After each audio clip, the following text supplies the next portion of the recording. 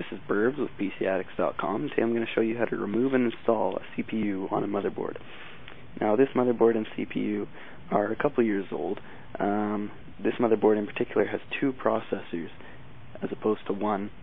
So this is a fairly straightforward operation. On this particular heatsink, the heatsink is kept down with a metal clip that goes through the heatsink and attaches onto the housing of the CPU. Now to remove it, on one of the sides of the clip there should be a slot for a flathead screwdriver.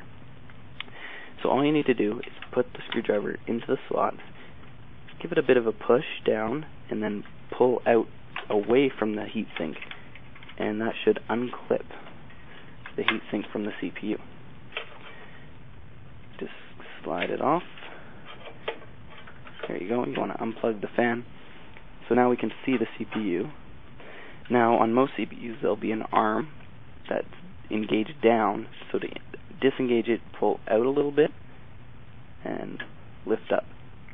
Now the CPU is loosely in there. You can just get a grip on it and it'll pop out.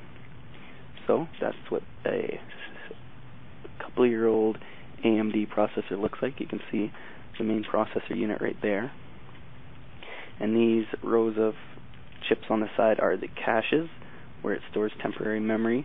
This processor, the heat thermal glue on the processor is fairly dried up, fairly old. When you're reseating or reinstalling the CPU, you always want to replace the thermal grease, especially if it's dried out. So to remove the old grease, you can just get a screwdriver and scrape it off and put on a new one. To reinsert the CPU, most CPUs have an arrow pointing on which way it will go into the slot. So you match up that arrow with the arrow on the slot, and it should pop right back in. Re-engage the arm, and you want to put the heatsink on basically the same way you took it off. Engage the clips on the side without the slot. Then get your flathead screwdriver and re-engage. There you go. That's as simple as it is. But you always want to make sure you plug your fan back in.